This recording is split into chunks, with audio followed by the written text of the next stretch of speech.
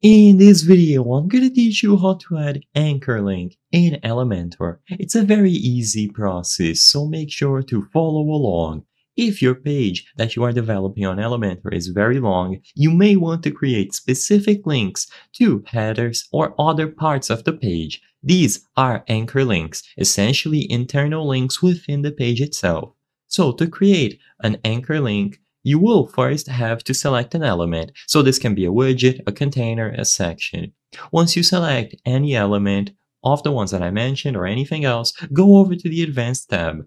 Now, fill in a name in the CSS ID text box. This is going to be the anchor name, so keep it simple. Only letters, numbers, hyphens, and underscores are allowed. Do not put a hashtag before the name. So set up the CSS ID for the spot that you can link to.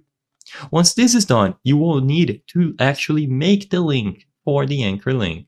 So now select the text that you want for this link. Essentially, this is going to be the text where if someone else clicks or highlights this text, they will be redirected to the previous anchor link that you set up with the CSS ID. So highlight some text and then click the link icon as I've highlighted here. If you are linking to an anchor on the same page, simply enter the hashtag. So this is going to be within the same page. And then enter the anchor name. In this example, intro. Now, if the anchor is on a different page, you will need to enter the full URL, followed by a slash, and then the different page, and finally add the hashtag and the anchor. So either enter hashtag and the CSS ID if it's on the same page, or if it's on another page, copy the full URL of the other page, and then add the hashtag and the CSS ID.